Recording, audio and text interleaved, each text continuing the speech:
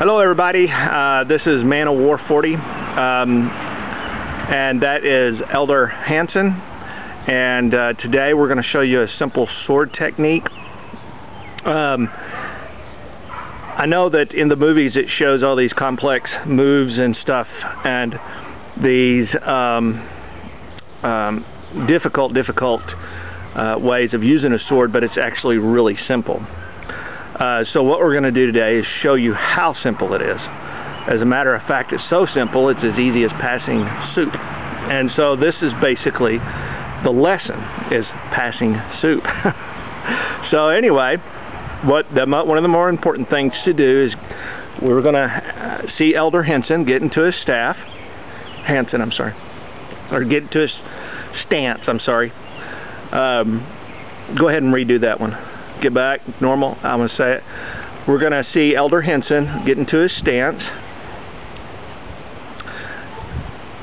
1 foot back, just a hair. Alright, now the soup's going to go up to his shoulder. Okay, he is in a basic sword striking position. And the secret to the sword strike is not spilling any soup. That is the whole secret. So he's going to send a sword shot my way without spilling it on me or himself, and that is a sword strike.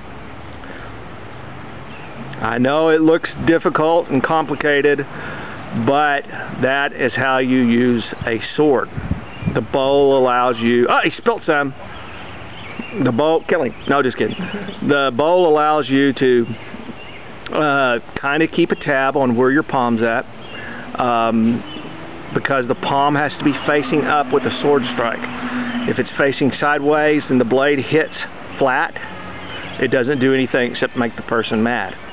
And this way, it tells you how to do that. Go to your left hand real quick, Elder Hansen. Same thing. And guys, this is not complicated. Anybody can do this. It just takes practice and repetition.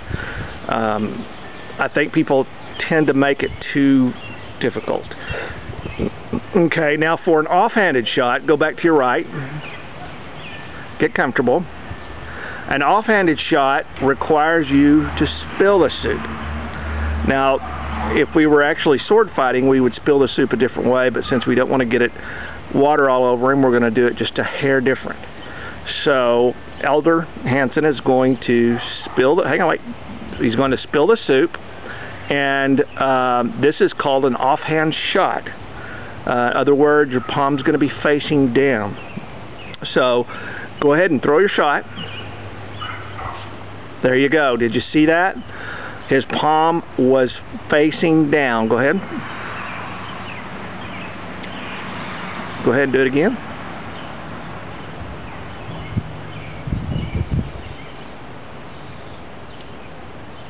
Alright, that's very good. We'll go ahead and end it there. Thank you, Mr. Hansen.